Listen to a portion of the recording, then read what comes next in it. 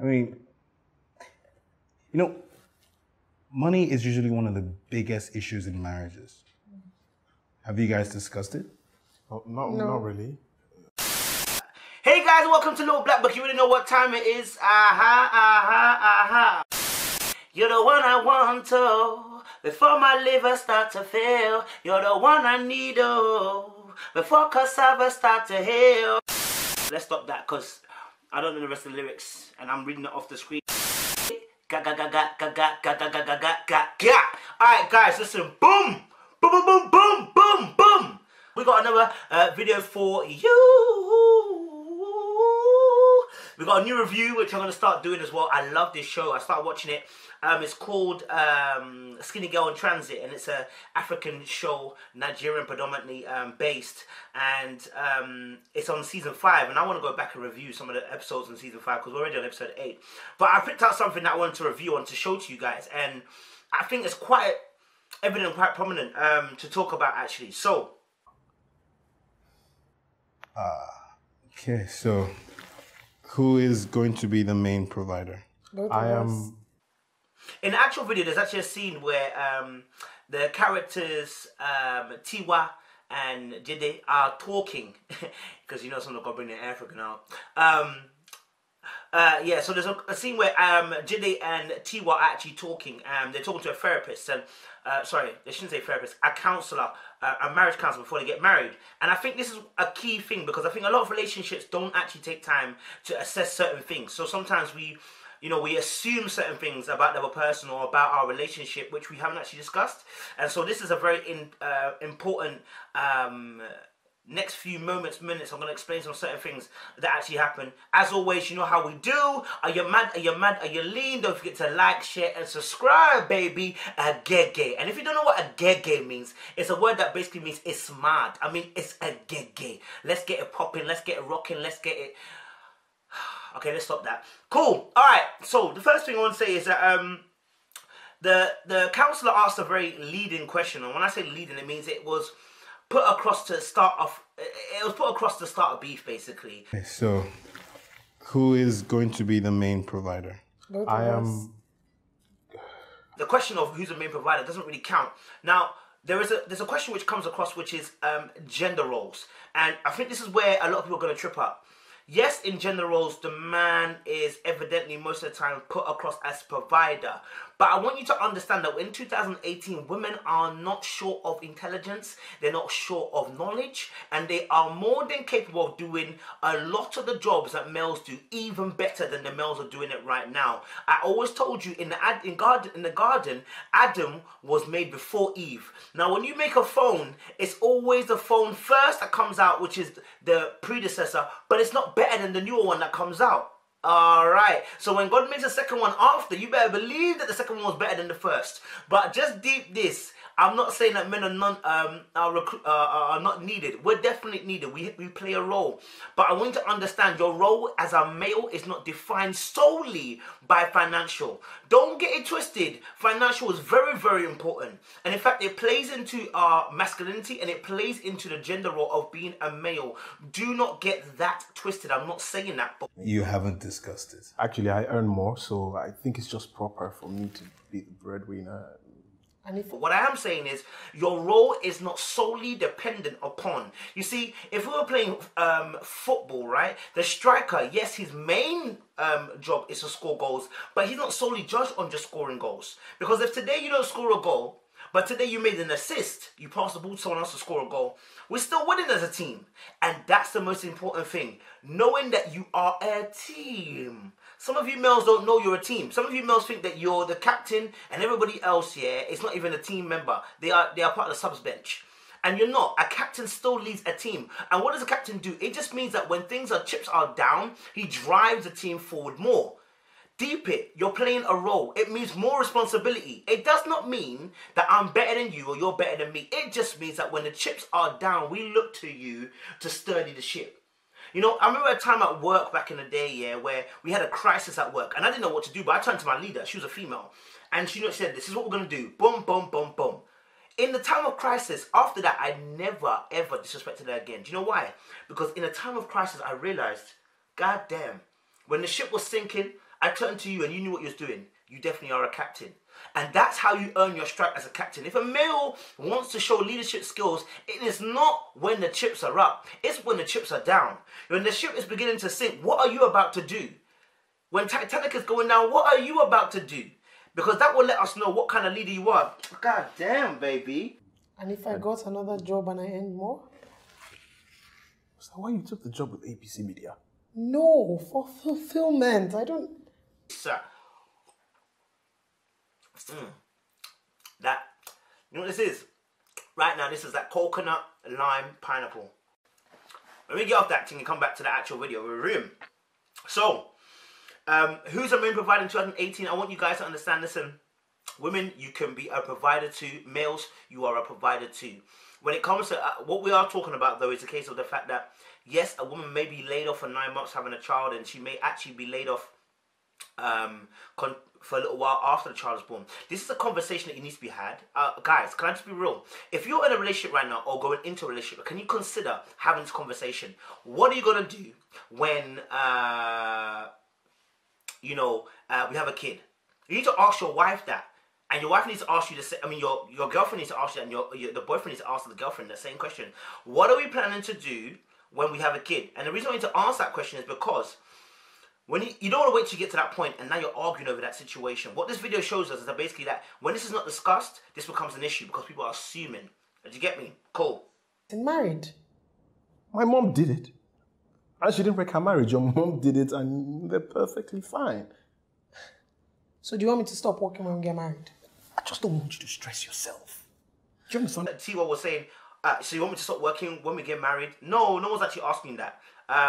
I think any man who asks a woman to stop working, I mean, unless you're earning peas, and I mean peas, cuz, yeah, I don't think you have any right to tell your woman to stop working. 2, I think you have to be very, very careful in this day and age of saying a woman shouldn't work, and a man should, or a man telling a woman not to work, because of the fact, 1, a lot of you are not financially in that place to even say that. 2, it becomes a scary proposition when you've got a male who earns all the money and now has all the power in the relationship.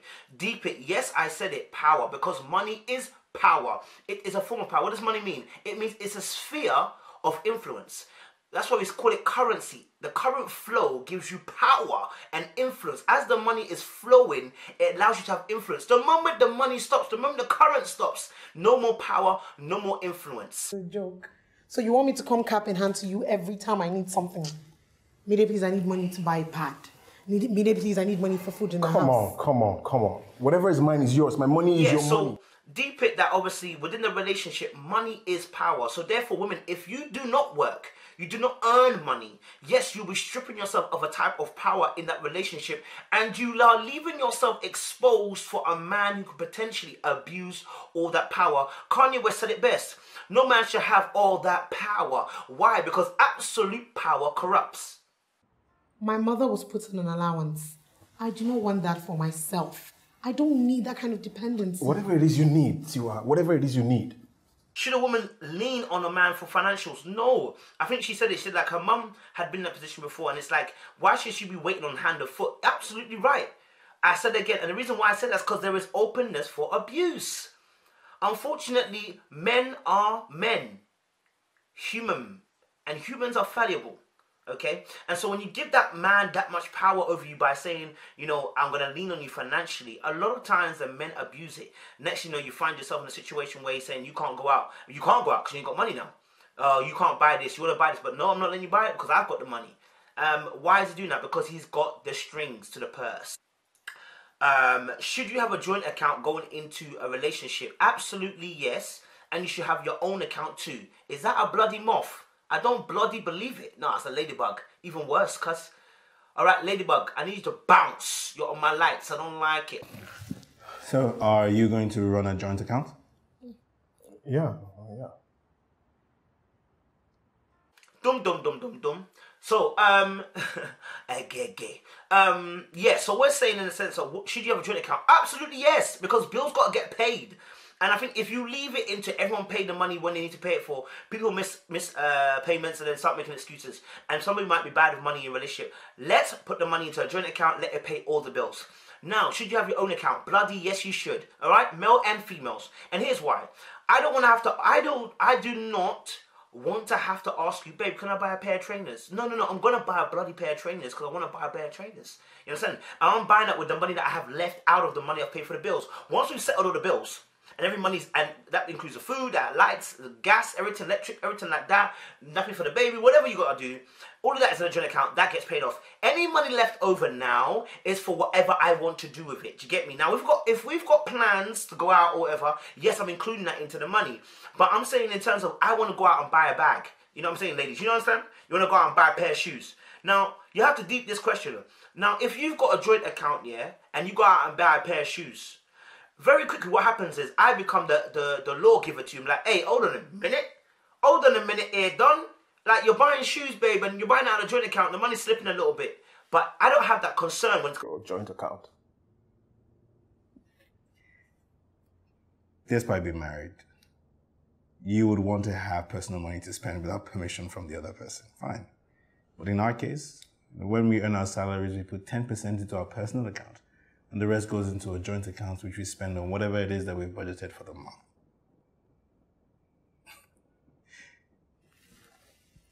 You know, coming at your account, because I can't see your account. I don't know how much money you got saved in your account. You understand? So have your own account so you have your own freedom. Listen, just because you're in a relationship and two become one, there still needs to be independence. Because the moment we you know what? I shouldn't say moment. Not everybody is good enough. Okay? Not everyone has got the greatest understanding enough to be able to have a joint account where they completely, totally depend on each other, meaning that they think about each other at every step of the way. They are not selfish. There is very few couples like that. I've met one genuinely where they had everything joint, and I was so wildly bemused by that. But the way they were, I could see why they had a joint account in everything. Again, they shared a car, they shared their food, they shared their money in their accounts, they shared, bro, they were even lucky enough to share a job, fam. But the thing is, the way they were, I could see why. Because they thought about each other in everything. The most important thing here is your responsibility towards one another, even when the other person is not around. You know, I find that even when I want to spend my money, she's in my consciousness.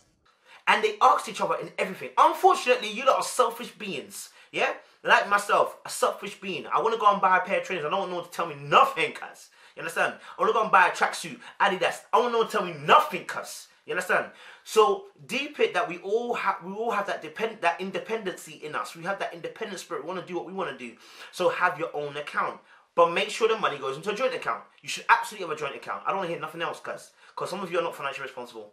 I mean, I literally have to ask her before I buy anything that I want to spend money on. So you see, there are really no rules. It's just love. And you will grow into it. And my last point is also as well that should you know each other's salaries? Should you know each other's salaries? Yes, I bloody think you should. And here's why. Eventually this will come up. If you go for a mortgage, this is going to come up. Yeah? And that's going to be a shock when you realize my man's earning less or earning more than you actually expected. You get me? Let's be upfront and earnest now. I earn 30k. Okay, cool. How much you earn? 30k. Okay, cool. Now I know you earn 30k. I'm not counting. Listen, any man that's counting your pennies in your own account, as in when you put all your money into a joint account and he's still trying to count how much money you got in your account, listen, let me tell you something. That's dangerous. There has to be a scope of trust. Now, let me put this real. If I start seeing bare shopping, yeah, and I'm talking about shopping that goes extraordinary, and I'm like, babe, I'm going to ask you, look, babe, look, I mean, you're shopping bare, like, is this all in the budget? Are you using a credit card or anything like that? I mean, that's a sensible question, like, are you using a credit card to buy all of this or whatever, what's going on? Do you get what I'm saying? Because at that moment, I have to question it because there's a lot of things going on over a long period of time. And I've been in cases working in bank that, you know, people come in and they want to do a mortgage and actually there's some debt that they never knew about. The partner's racked up a blood clot debt. You understand? And at that point, yes, that's why I said, when you see certain things are happening, you got to be open and honest. So that's what I'm saying, like, it's got to be a progression thing. And I actually have to go back on myself because I said, obviously, No, I said obviously about telling each other your salaries. Yeah, so yeah, you should tell each other your salaries, and don't be a person who counts the penny, but also do be aware though. What that means basically, don't be too extreme on the every penny she's spending or he's spending, you're on it, and also don't be a point where you're too lax, where I don't care. No, you need to be in the middle and have a balanced position about this, because if you do find yourself out in the debt, you're gonna be pissed. I'm telling you now, if you find yourself in a debt, and it always comes up when you want to do something, that's when you find out this has happened. So yeah, and this is something that as well, I think even counting pennies, you won't do that unless you know the person is like that. I think you get to know each other. This is why I don't marry in 6 months. This is why you got to know person how they are. And you know what? Let me tell you a little something that happened to me. I was in a relationship before, and for me, I'm a budget person. I'm a bit tight, you know what I mean? I'm Ghanaian, so allow it, innit? I'm a bit tight with my money, you get me? With my own money. Obviously, I expect everyone to be on budget. That means basically you should never overspend what you're spending.